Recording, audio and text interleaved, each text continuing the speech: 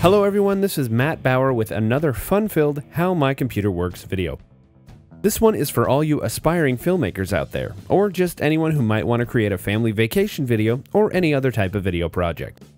Now, there are lots of applications out there you can use, but in this video, I'm going to show you how to use Windows Movie Maker, or Windows Live Movie Maker. It's free, easy, and has some excellent features to make your movies look really great. Windows Movie Maker may already be installed on your computer, but if it's not, the best way to get it is to Google the phrase Windows Movie Maker, or click the link in the More Info section below. Either way, you'll be brought to this page. Click Download Now and the installer will download. Open it and you'll be prompted to install. Click Choose the programs you want to install, and uncheck everything except Photo Gallery and Movie Maker, unless of course you want to install any of the other applications. Then click Install.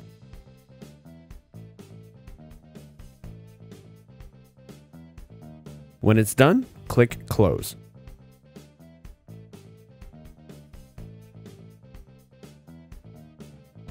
And when you start Movie Maker, you'll need to agree to the terms. Now feel free to read them, but pause this video first because I'm going to move on. Anyway, after you agree to the terms, Movie Maker opens to the main screen. The first thing you'll want to do is add photo or video files to your project. You can do this by clicking here or here.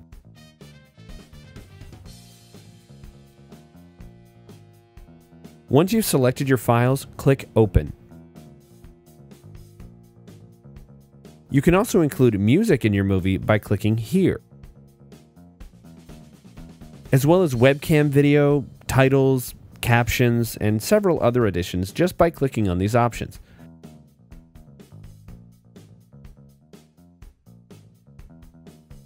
Windows Movie Maker also comes with several pre-made themes to quickly get you up and running with a great looking video, complete with music and titles. Here's a contemporary theme. And here's a cinematic theme. You can change the titles by clicking them in the clip timeline or in the video itself.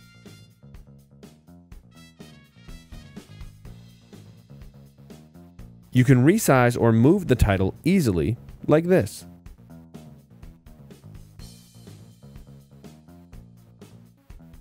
The title can also be moved in time right on the timeline. Title duration is adjusted here. And you can change the font, font size, color, and most other things just as you would in Microsoft Word.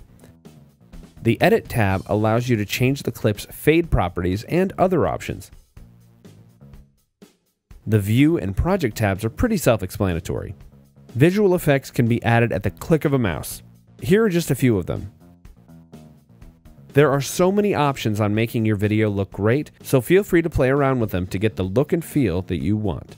And remember, Control-Z or Undo is your friend. When you're ready to export your video to a single file or service, the options can be found on the Home tab. For the sake of simplicity, click Save Movie and then Recommended Settings. Give your movie a name and choose the save location.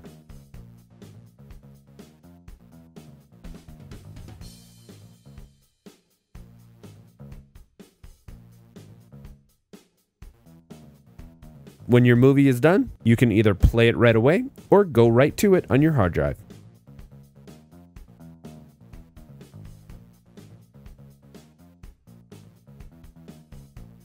Hey, thanks for watching this video. Feel free to leave a comment, give it a thumbs up, and most importantly, subscribe to our channel if you haven't yet.